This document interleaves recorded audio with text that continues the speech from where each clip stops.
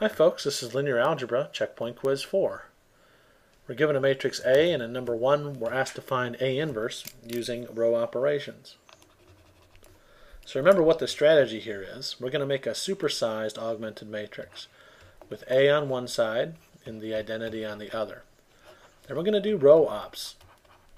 And we're going to attempt to change A into the identity, and if we can manage to do that, what's on the left-hand side will turn out to be A inverse.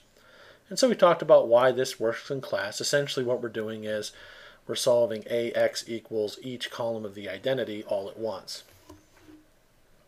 Okay, so let's start off here with our A and then our identity. The identity here will be the 3 by 3 identity.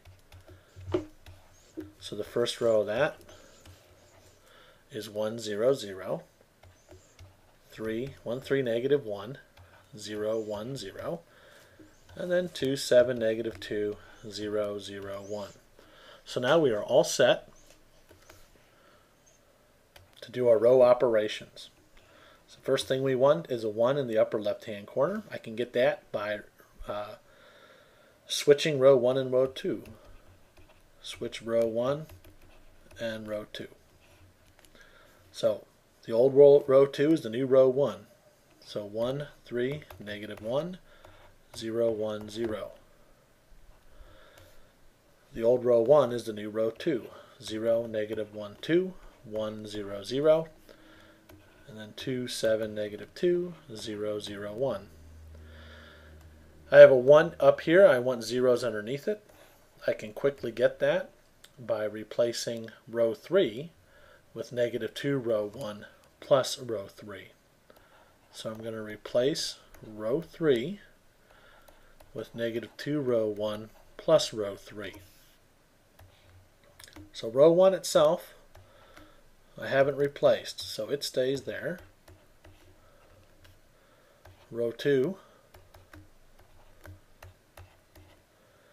Now for row 3, I take each entry in row 1, multiply by negative 2, and then add it to the corresponding entry in row 3. So negative 2 times 1 plus 2, 0. Negative 2 times 3 is negative 6, plus 7 is 1. Negative 2 times negative 1 is 2, plus 2 is 0. Negative 2 times 0 is 0, plus 0 is 0. Negative 2 times 1 plus 0 is negative 2, and then we get 1. What's my next goal?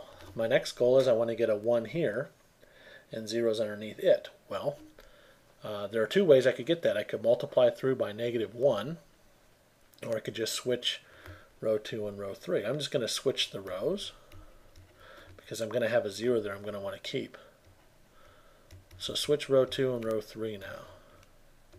So row 1 is what it always was. So row 2 will now be 0, 1, 0, 0, negative 2, 1. And row 3 now is 0, negative 1, 2, 1, 0, 0.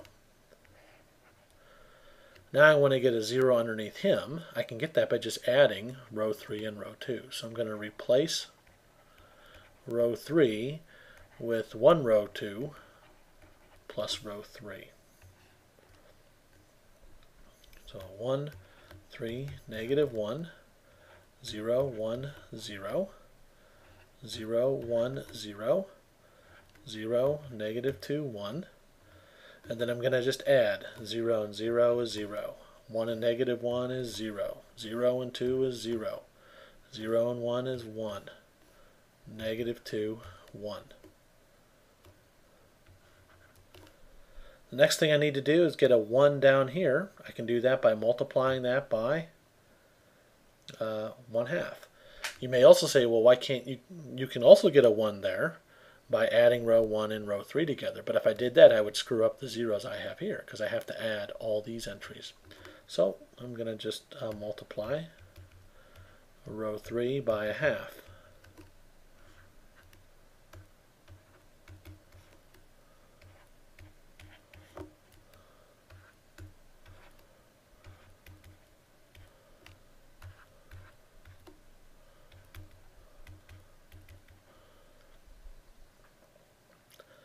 Now to get it, this is row echelon form, but to get it into reduced row echelon form, I got to get a 0 here. Circle, I need to get a 0 there, and then I need to get a 0 there. Okay, so to get a 0 here, I can replace row 1. Whoops, I'll go back to black here. Replace row 1 with row 3 plus row 1. So row 1 I'm replacing. When I add the corresponding entries to row 3 to row 1, what do I get? I get 1, 3, 0, 1/2, 0, 1/2. Row 2 I've left alone. And row 3 I've left alone. The last thing I need to do then is get a 0 in this spot. I can use row 2 to get me that. So I'm going to replace row 1 with -3 row 2 plus row 1. So I'm going to have 1, 0, 0, 1/2. When I multiply this by -3, I get a +6.